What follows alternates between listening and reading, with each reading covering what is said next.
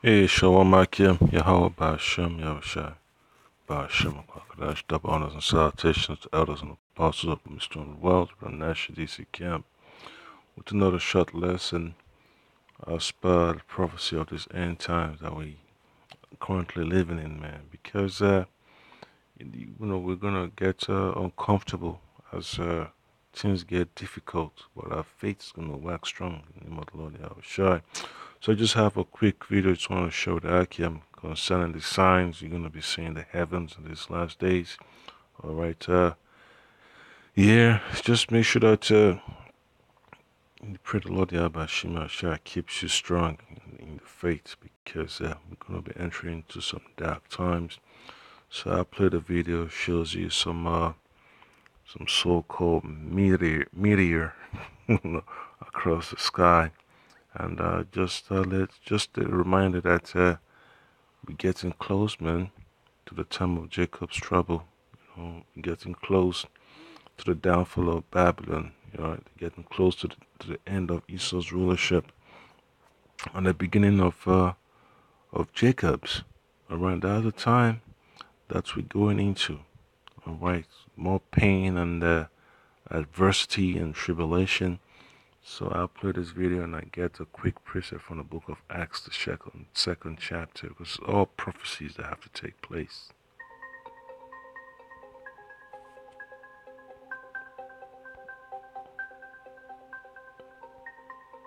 You see that right there? Yes, that's just across the sky, man.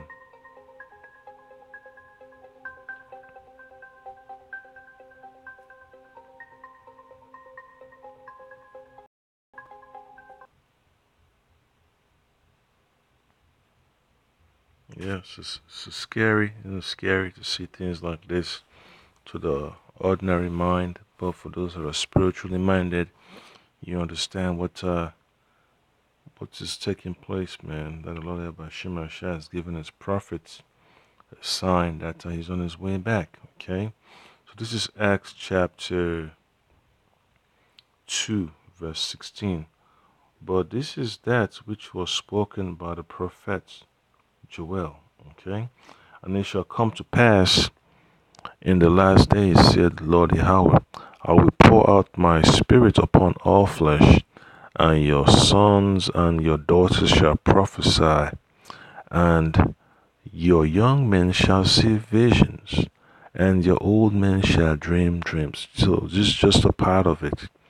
All right, I can have had several dreams and visions of signs in the heavens. Okay, about the child of the Lord Yahweh Shai, seeing the Lord Yahweh Shai come with his angels, seeing brothers and their families being delivered, seeing the downfall of Babylon. Those are all visions from the Lord Yahweh Shai. Verse 18, and all my servants and on my handmaidens I will pour out in those days of my spirit, and they shall prophesy. All right.